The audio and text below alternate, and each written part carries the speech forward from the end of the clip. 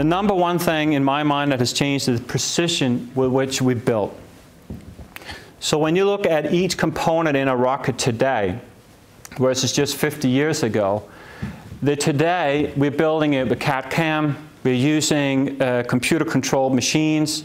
There's obviously been tremendous efficiencies in material and in the processes for which we build rockets. And similar to the rocket industry, we are building with a precision that is significantly higher than it was, again, just a few decades ago.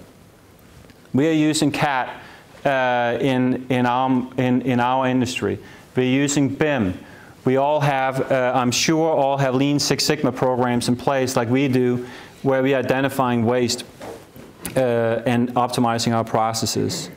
So precision for our industry is one of the core things that have changed over the last couple of decades, similar to the rocket industry.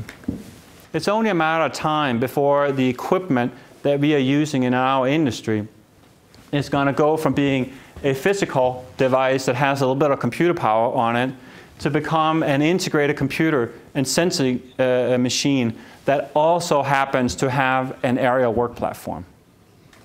And take that to our industry. I firmly believe that the implication of that is that our industry is going to go through a similar transition and a similar disruption as we have seen for the rockets, as we have seen for the cars. And that our construction sites are going to change from being fundamentally a physical world only to to have a digital twin right on top of it. We're going to have a physical and a digital world living right on top of each other. And similar to the automotive industry, it's going to open up a brand new world for us where we're going to see new services, new partnerships, new business models evolve from this duality. What I'm suggesting, or put another way, how often have you been told that what we do in our industry is not rocket science? Right? Every day going, what you guys do is not rocket science. Well, I'm actually suggesting that that's exactly what it is.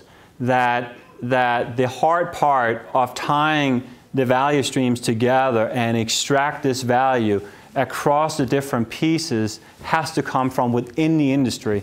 The point here is really that the secret sauce has to be found within the industry and can't be found, or pieces of it is going to come from outside.